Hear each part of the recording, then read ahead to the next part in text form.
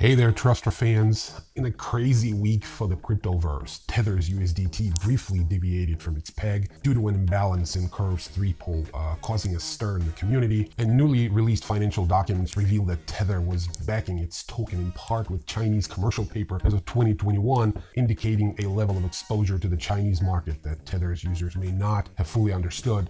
It's fine with you and me. We're not pathological warmongers, as is the United States government, but what are you gonna do? They hold all the cards and they hate China, and so must you. In other news, BlackRock, yeah, we're going to talk about that a little bit, and I have a video cooking on TikTok. So BlackRock, yeah, the world's largest asset manager, has filed an application for a Bitcoin spot exchange traded fund. Huge news. Amid ongoing scrutiny of Binance's trading practices, Binance CEO Changpeng Zhao has refuted accusations that the exchange has been secretly selling Bitcoin to stabilize the price of its BNB token artificially. In regulatory news, the Texas State Securities Board has issued an emergency cease and desist order against crypto lender Abra, alleging securities fraud, insolvency, and much more. So let's dig right in.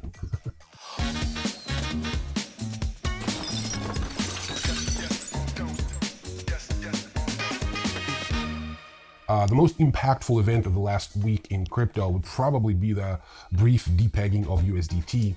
Tether's USDT stablecoin deviated slightly from its peg to the US dollar, apparently due to an imbalance in Curve's 3 pool, stablecoin pool holding a massive amount of liquidity in the 3 top stablecoins, USDT, USDC, and DAI, causing a stir in the crypto community. The imbalance occurred when a whale address borrowed 31.5 million USDT and swapped it out for USDC, leading to a slight deviation in USDT's value. The USDT weightage in Curve's 3 pool, which usually stands at 33.1%, rose to over 70%.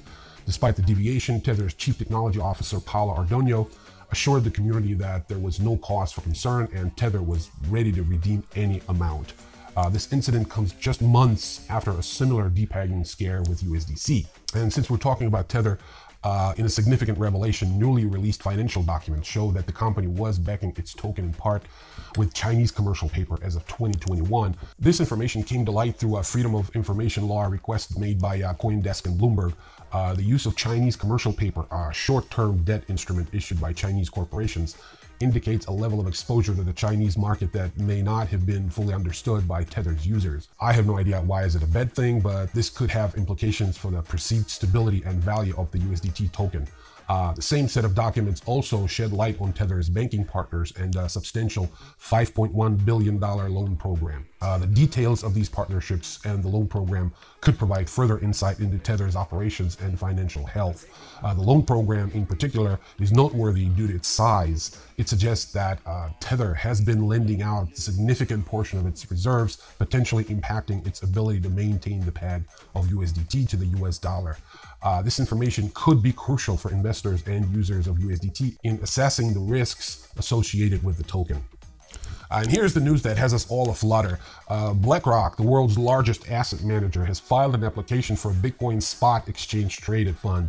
If approved, it would be the first of its kind in the United States. The application filed with the U.S. Securities and Exchange Commission reveals that Coinbase Custody Trust Company would be the custodian of the fund's Bitcoin holdings, while the Bank of New York Mellon would custody its fiat. The iShares Bitcoin Trust would trade as commodity-based trust shares. The Bitcoin price would be updated at least every 15 seconds during regular market trading using the CF Benchmarks Index. So far, the SEC stands firmly against spot Bitcoin ETFs, despite numerous applications, but the move by BlackRock, again, the largest asset manager in the world with the AUM nearing $9 trillion, trillion with a T, could pave the way for other firms to follow suit, making a significant milestone in integrating cryptocurrency into traditional finance. Stay tuned to our TikTok. I have an explainer video in the works in which I dig deep into this, in my view, highly controversial matter.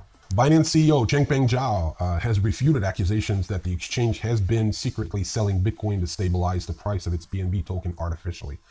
The allegations made by several market commentators suggest that Binance was manipulating the market to inflate the value of BNB. I remember myself making that very accusation on several occasions. I guess I was wrong.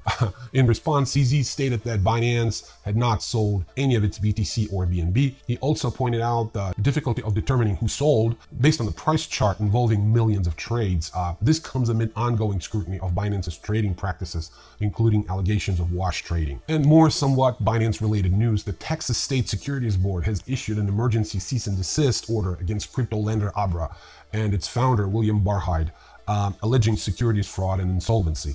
The regulator claims that Abra has been insolvent since at least March 31st, 2023, and accuses the company of misleading the public through Abra Earned and Abra Boost investment offerings. The filing also alleges that Abra Trade and Plutus Lending have secretly transferred assets to Binance, with assets valued at over $118 million on Binance.com as of February 2023. Despite the regulatory findings, Abra continues to claim on social media that it's not bankrupt and operates normally.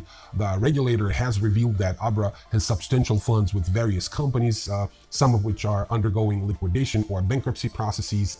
Abra is still permitted to allow customers to withdraw funds while awaiting a scheduled hearing on the matter, but I feel Cadabra is looming somewhere near here. In a significant development, a U.S. federal judge has denied the Securities and Exchange Commission request for a temporary restraining order to freeze the assets of Binance.us.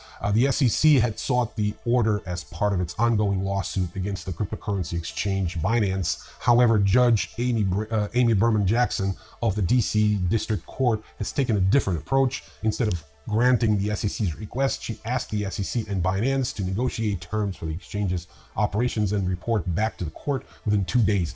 So I guess they've already reported that, so I'm going to look into that for you guys. Judge Jackson has referred both parties to a magistrate judge to work on reaching a compromise, indicating that she's open to a negotiated solution rather than a court-imposed one. In the meantime, Binance has announced its immediate exit from the Dutch market after failing to secure regulatory approval. The exchange will no longer accept new users from the Netherlands, and from July 17th, existing Dutch users will only be able to withdraw assets with no further purchase, trades, or deposits allowed. Binance had been engaged in an extensive registration process as a virtual asset service provider with the Dutch regulator, but was unsuccessful. Despite the setback, Binance maintains that it complies with the EU standards for anti-money laundering and counterterrorism financing in other EU countries where it holds registrations. UK banking giant NatWest has rolled out a new policy requiring customers to give a heads up for cash withdrawals over £2,000. Wow. The new policy also applies to withdrawals from cryptocurrency platforms. Now, if you're looking to withdraw more than £2,000, you'll need to give the bank a 24-hour notice. And that's not all. You may also be asked to explain the nature of your transaction and provide documentation. But here's the kicker.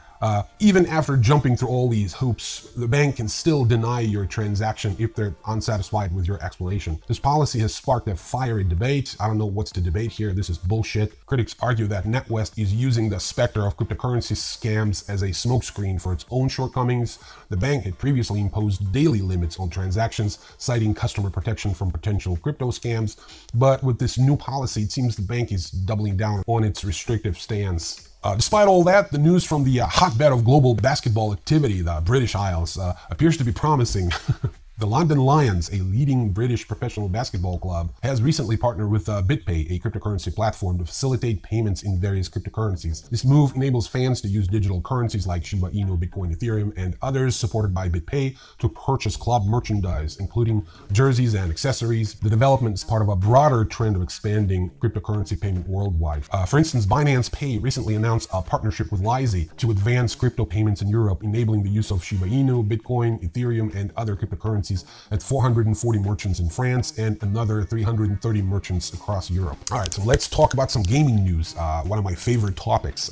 Apple, a tech giant notorious for its lackluster gaming offerings, might be on the verge of a gaming revolution. Amid swirling rumors of a VR/AR headset slated for a grand launch in 2024, Apple is also reportedly working on software that will make playing Windows games on Mac a smoother experience. This could be a game changer for Mac users who have long struggled with compatibility issues and quirky keyboard mapping.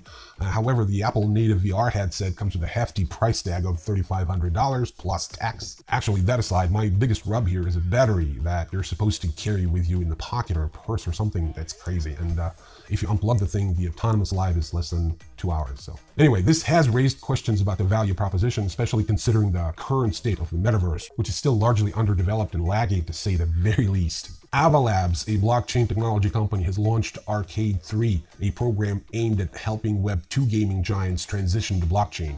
The program will assist with game monetization, marketing, user acquisition, and risk management. Among the first participants are Tokyo-based firms Gumi and Gree, as well as Sharple, DeFi Kingdoms, and Guns Chained by Gunzilla. Despite Steam's ban on crypto games, a number of crypto-themed games have emerged on the platform. These include Coin Invaders, a game that tasks players with saving Bitcoin by destroying altcoins, and Crypto is Dead, a game set in a world where an attack has crippled the world economy and physical currency has returned. There are also several mining tycoon simulators which require players to build mining rigs and businesses to cash in on cryptocurrency. Interestingly, Rye Bread Games created a game based on Logan Paul's Crypto Zoo project, offering players a chance to breed animals in scientifically impossible pairings. Do Kwon, co-founder of Terraform Labs, is set to be held in extradition custody in Montenegro for up to 6 months. The court will decide on his potential extradition to South Korea, where he is implicated in a significant crypto fraud case.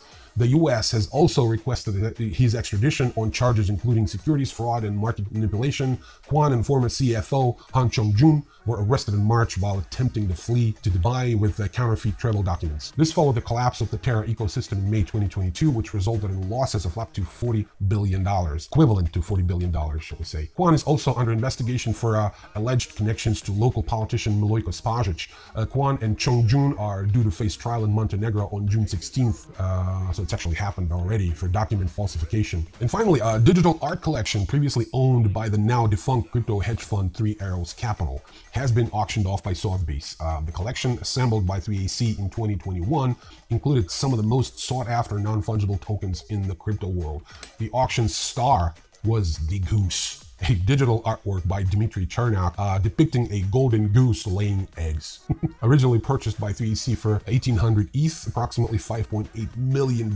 Jesus. Sotheby's sold it for about 5.4 million plus fees totaling over $6.2 million. Other NFTs in the collection included 3 CryptoPunks and 1 autoglyph from Larva Labs, fetching between $75,000 and $120,000 each. 3 sales highlight the continued interest and value in the NFT market. I seriously doubt it. I have my own theories on that. I'm gonna put them on the internet for you guys, and hopefully we'll have a laugh together. Anyway, this is it for now. Thank you so much for watching, and I will see you in the next video. Make sure to subscribe to our TikTok. Like I said, I have a video cooking up there right now. It's an explainer of the BlackRock deal. It's kind of a doozy, so if I were you, I'd follow this pretty closely because it is a milestone in the crypto space. See you later. Cheers.